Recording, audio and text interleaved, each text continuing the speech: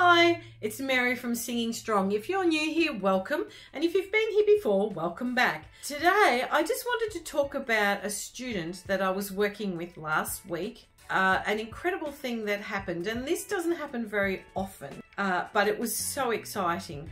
Now, this person has been having lessons for a while, and they've been very consistent in their efforts, and they're making some progress. But they were struggling with their upper register. So I've spent the last 5 or 6 lessons really working on their upper register, starting high for their warm-ups and working on their higher notes, and then like descending to try and get that happening. And they were straining. There was a lot of straining going on.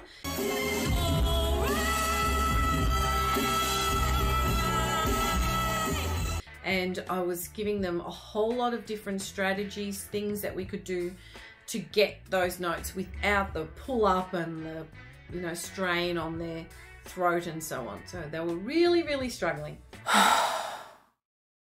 Sometimes you've just got to try different things. So, we would talk about it, or I would get them to attack it from a different way and so on. And it was a little bit of a struggle. I pulled out an idea that I thought would help, and it has helped in the past with getting people singing higher in their register. And I'm not sure if you've seen Finding Nemo, but if you haven't, you can get on YouTube and there's little snippets from Finding Nemo, and you look up the seagulls, and the seagulls in Finding Nemo, they're always chasing the food, and they're always like going mine, mine, mine, mine, mine, mine.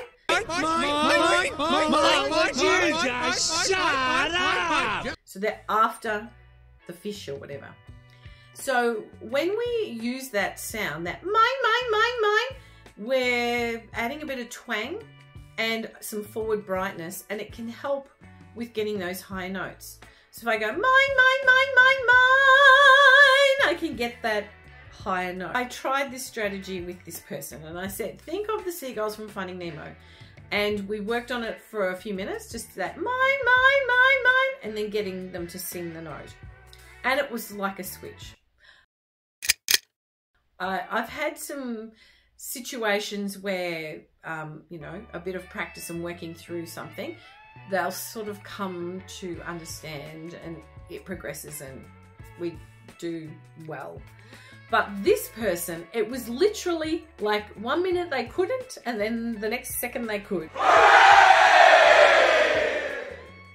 It was like a switch went on and they got the high notes, and every time then straight on pitch, no problems.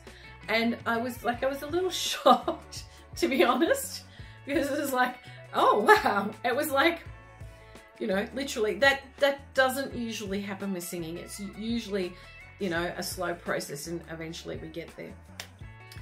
So it was quite incredible. It was literally like a switch went on and they could get it. So if you're struggling with your high notes, how about you practice the seagulls from Finding Nemo? Mine, mine, mine, mine, mine.